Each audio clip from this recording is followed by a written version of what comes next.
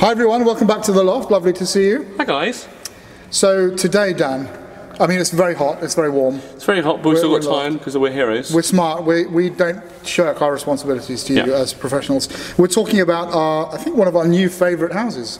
Yeah, or new discovery, yeah. A new joyful discovery that we've made in the past few months. Which we mentioned in our last but one video, I think. Yes. So Rook Perfumes, very new British-based house, and we reviewed Thurable, which is a kind of an incensey, kind of leathery, ashy scent. But we really got this kind of Coca-Cola or Dr. Peppery vibe. Yeah. But a real fizzy opening, wasn't it? Yeah, but it's really well, there it is. It's really also kind of slightly piney, camphory. Yeah, really like interesting niche. Beautiful fragrance. I mean, it definitely feels niche, doesn't it? It doesn't feel like totally. a designer scent. It feels like it's trying to be original and creative, which is what we like about it. For a first sniff of that house's offerings, I was intrigued to smell more. Yeah, and we have more. So we have another one.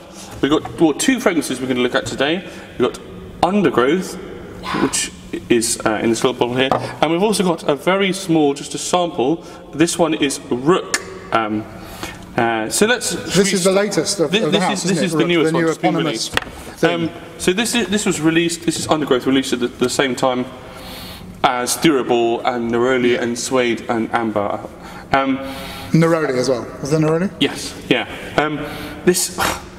It's such a good name because you really get kind of what you expect. Let's have a fresh spray, but just off the cap, you get this really distinctive soil accord. Yeah, it smells like dirt. It smells like you're walking through a forest, and I really get a big waft of it straight off there. Oh, it's stunning, isn't it? Yeah, it's like burying your nose in a mound of damp soil. Yeah. It's so original and it's kind of creative. Nestled away by I don't know quite how he's created it, because we were saying earlier, we wonder if there's bits of patchouli which creates that that sense of dryness. But it doesn't smell like a patchouli scent. It smells like dirt. It's to me, the patchouli thing I mentioned to you earlier when I smelled it for the first time was just an association that I have between patchouli and damp earth. Yeah, exactly. But I think actually it's a red herring. I think that's the thing. By giving a fragrance the name of Undergrowth, you've got an image in your head. So whether it be a forest floor or anything, that's what I expect to smell. But then the interesting thing which leaps out at me very soon is this really beautiful bright mint. And it kind of, for me, it starts off kind of mentholy, and then it develops into a slightly fuller, leafier. It's almost like the dampness is the first thing that you smell if you enter the forest, but if you stay there for a while, you forget about the dampness. Yeah, and it kind of and you actually appreciate the shrubbery and the greenness of it. But it really lures you in, I think. Yeah, it's really, and there's just a hint of other kind of fruit, like of orange or mandarin. I'm not sure. It's just a hint of something else. There is, isn't there? And I found as it develops, I get this kind of soil tincture slightly kind of just drifts away, and I get more vetiver. So that right at the end of it, I get more vetiver with just a subtle hit of mint. There's a wonderful dryness lurking underneath that dampness. It's a really quality scent, and it's one my wife tried this, and as she walked past, and I got little wafts from her. It just smells absolutely fantastic, and it smells really, really original. Yeah, totally. I mean, I can't think of anything I've smelled that has that effect. Yeah. And for me, the thing that got me into perfume in the first place was perfume that transports you somewhere else. Yeah. It's not necessarily about this smells nice, that's like a lemon, that smells of sherbet. It's about being taken somewhere, and then letting your imagination do the rest, letting your imagination fill in all the gaps. But what's great as well, that he's really managed to do it, but it doesn't smell, as with Thurable, it doesn't smell like a car crash of ingredients that you don't want to smell like. It smells really beautiful. And I would happily wear that all day long. Yeah. I know what you mean about the sort of mandarin. There's something orangey, there's a bit of something else, isn't there? And it's sort of like a very autumnal collection of not spices necessarily, but all the ingredients you'd need to make a really good mulled wine that was very earthy and. But then I also get the mint gives a kind of springy feel to it. Yeah. I was trying to think what season would this be, ideal wearing for. And you maybe think autumn initially, but I think spring as well. I would wear that in the spring. The other thing I would say about this makes you smile, doesn't it? The dampness and the earth could make you think, forest. but actually then a little mint goes, it's fine, you're perfectly safe. The other thing about this is, I got on Thurable, I found it did last. Thurable, it did last well. I did find it turned into something of a skin scent after an hour or two. Whereas I think with Undergrowth, I find it lasts quite a lot better actually. Yeah. And I noticed it on myself. I also noticed on my wife when she was wearing it. A few hours later, I was still really getting all of that mint and everything. It's really cool. I mean, I'm looking forward to seeing how this develops. But I think for me, something that I love at the opening is important, but also something where I can detect that it's going to take you on a bit of a journey. Yeah. And I get that with this. Okay, so now great work. Something completely different. What do we have here? This is Rook itself by Rook, and whilst these other ones, so Thurable has given us this image of what are these incense bearers with smoky incense. Undergrowth has given us the image of a forest. This is just called Rook. So this is, I think they refer to it as their signature fragrance, and they say it's smoky and incensey. And the opening is certainly very, very, really smoky. I mean, the big note I get, which he doesn't list, is birch. Yeah. I get loads of birch. So birchy. Really birchy. And the fragrance which immediately came to my mind was Patchouli by Le Labo.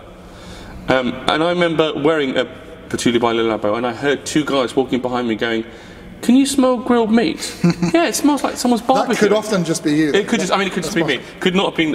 Wow, yeah, I love that though. But I really get a lot of that.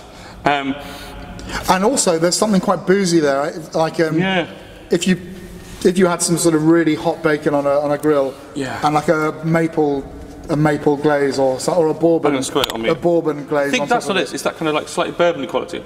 And there are quite a few. There are several animalics listed in this. One of them being castoreum, and I definitely get the castoreum quite soon in this, which I think adds the boozy quality. And about half an hour into this, that booziness kind of came out, and the fragrance I thought of was rhinoceros, by Zoologist, which is a kind of has this boozy, leathery castoreum kind of quality. But it's still a mile apart, isn't it? But actually, now you smell that again, and I find more and more as it dries down, there's a slight sweetness to it. Yeah, straight away there actually, I was getting a slight Turkish powdery rose. And the sweetness. When we were talking about this a bit earlier, and we did mention Tower. Actually, that sweetness reminds me a bit of the Towerade. There's a lovely, like an orange fizz or something that you get. It gives you a little bit of a detour to your nose, I think. Yeah, I find it gives you a bit of a bum steer before you get your nose. With the others. With Undergrowth, we had this really clear vision of the forest, whereas this you don't have that to steer you. So I feel it's taking us in different directions, and as it develops, I get a little bit more tobacco comes out in the mid, and I actually do get a bit of floral, get a hint of violet. And then the other thing I get further into this, which again I don't think he lists tonka bean, but I get that slight kind of creamy sweetness. There's something rounding it off in the bottom. I mean, this is old now. Yeah, that was kind of. But I'm getting. I mean, I don't know if you get it there. I'm getting a little bit of something to round it. At the base. I don't know. There's also. I'm not getting so much sweetness. There's musk mallow, which is it's ambrette, which is this kind of vegetable muskiness, which I guess has a slight sweetness to it. So we're getting a bit of that as well.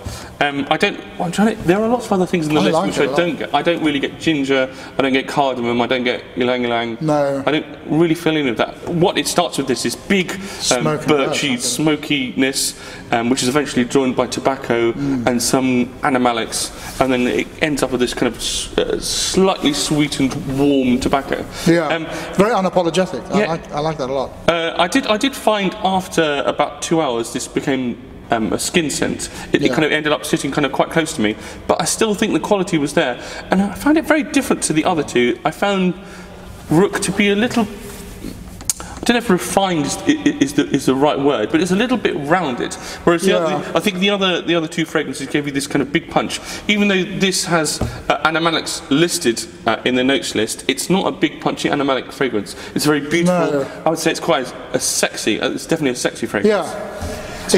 I don't associate this with the sort of challenging animalics. I associate it with using the animalics. It is very sexy. I mean, that smells sexy. Exactly. It's a very enticing fragrance, and actually, I would say it's very beautiful. I mean, there aren't many fragrances that open with that huge birch castoreum that I would describe as beautiful. But but I think you think it's going to stay this big. It has a wonderful elegance. Almost aggressive smokiness, but that kind of dies down. Should we also mention the price? So these fragrances, I mean, such great prices. So the introductory offer has now expired. So these 30ml bottles are now £50, but he's doing a 20% off, which means they're, what's that, 40 quid. So they're now £40 for a 30ml bottle, which will go a long way. Rook, I've just got a little sample which you can also buy from the website.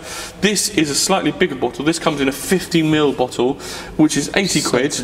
But if you take, there's a 20% off, so that leaves you with £64. £64 for 50ml, which I think is actually slightly better value than 40 quid for 30ml. But either way, you're still getting, you know, these are high quality niche eau de parfum. You're getting more than your money's worth. So I really think they are good value. Now, so far we've smelt 3 fragrances. Which do you prefer?